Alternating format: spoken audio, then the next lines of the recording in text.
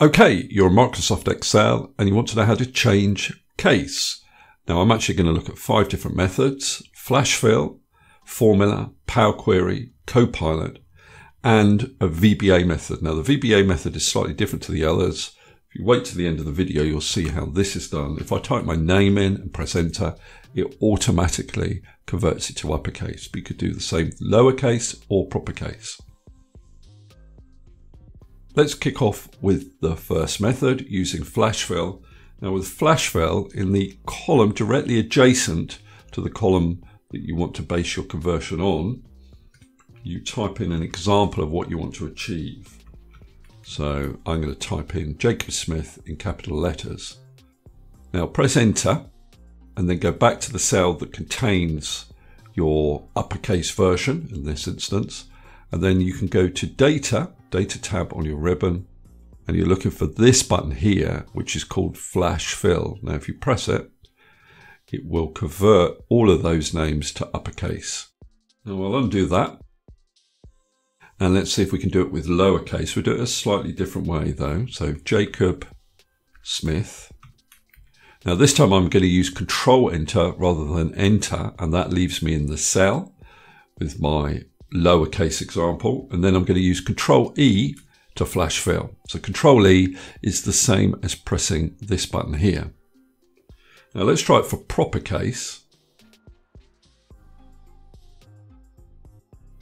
Now I'll do Control Enter to stay in the cell and then Control E, and you can see it doesn't do such a good job of it. Now you can attempt to teach it what you want to achieve. So if I type in the second name, you can see it starts to work out what you're trying to do. But because these names here are such a mess in terms of case, it is going to struggle. So you may find that although change case is very quick to use, it won't solve all of your issues. So let's move on to formula, which is a bit more robust.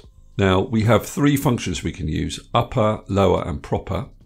So if I type upper here, it has one argument, which is text, and that's the cell reference containing the text string that you want to convert to uppercase. So A2, and if I copy that down, that will convert all of those names to uppercase. And then you've got lower. Again, you just point at the text that you want to convert to lowercase, and I can copy that down. And you've got proper. So equals proper, and I point at the cell that I want to convert, and that gives me like a title case, capitalized letter on each word. Now the advantage of using the functions, the formulas, over using flash fill is if this was to actually change Smithson, if there is such a name, that will automatically update your upper, lower, and proper case versions of the name. Whereas over here, if I change this, it has no effect on the names that flash fill have returned. Okay, now let's look at the third method. This uses Power Query.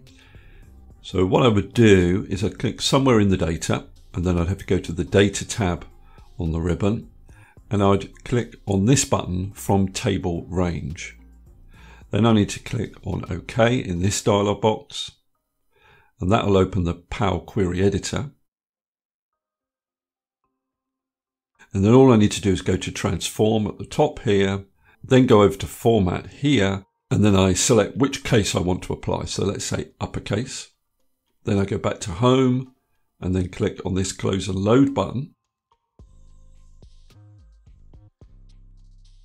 Now you'll see it's actually created a separate sheet with the uppercase version of the name. So it didn't do it on the original sheet.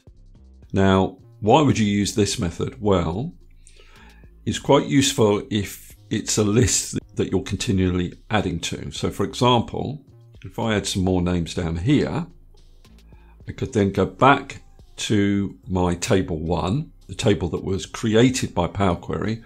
I could right click into that table and choose refresh, and it will convert the new names that I pasted into my original list. Okay, let's move on to the fourth example using Copilot. Now, to use Copilot, you will need a Copilot license. And if you've got a Copilot license, you'll see the Copilot button here. Now, to use Copilot, you will need to save your workbook to OneDrive, and your data must be in an Excel table. So to do that, I'd click somewhere in the data, go to Insert Table, or use the shortcut key Control-T, and then just click on OK. So then I can go to the Home tab on my ribbon. I'm going to go to Copilot. And down here in this prompt box, I can type in what I want to achieve. So I'll say convert names to uppercase.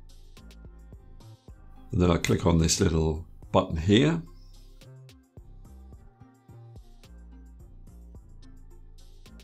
So you can see here it's used the exact same function as we used on our formula sheet. It's using the upper function. So all I need to do is click on Insert Column, and it creates that uppercase version of your names. Okay, let's move on to the last option using a VBA macro. The code for this macro I've left a link to in the description of this video. So you need to follow that link and then copy the code. Then what you do is you right click on the sheet tab name and then you go to view code, and that will open up the Visual Basic Editor. Then what you do is you just paste in that code that I've provided, and the only tweak you'll need to make is to this range here. So at the moment, this macro is only going to run on text strings that I enter into the range A1 to A100. So if you're working in a different column, you need to change that range reference there. So once you've pasted the code into the Visual Basic Editor, you can just close it down. And then it's just a matter of typing in a name. So if I type in Paul and press enter, it automatically converts it to uppercase. Now, if you wanted to convert to lowercase, then you'd make a slight tweak to the code.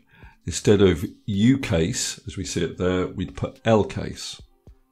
So if I then close this down, if I type something in here, let's say Jim, and press enter, it converts it to lowercase. Now, if you want proper case, then go back into the code. So right click on the sheet name, view code.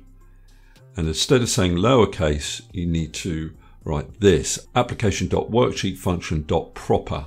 So then we close this down again. And if I type in Chester Tugwell, press enter, it converts it to title case or proper case. Okay, that's all I wanted to cover in this particular video. Hopefully that's useful. If it is, please give me a thumbs up and subscribe, and I'll see you next video.